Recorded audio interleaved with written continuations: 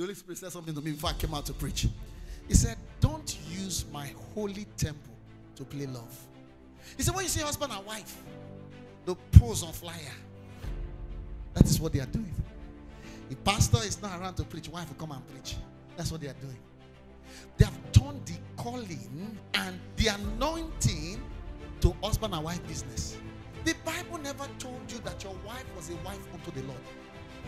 It did not say the two of you will become one spirit. It said you become one flesh. It was not a wife unto the Lord. It's a wife unto your youth. Wife unto your house. Hey, brother, Peter had a wife. We did not hear of her. Did you even know her name? What's Peter's wife's name? If Bible could not even write her name. Emenoso. Esevenopina Hasaya. God said I should tell them. Are they hearing me?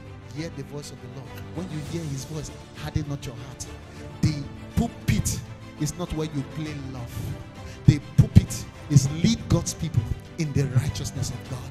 Everyone who is competent and capable, give them to do the Father's work so they can serve God. Serve him well. Are you hearing me?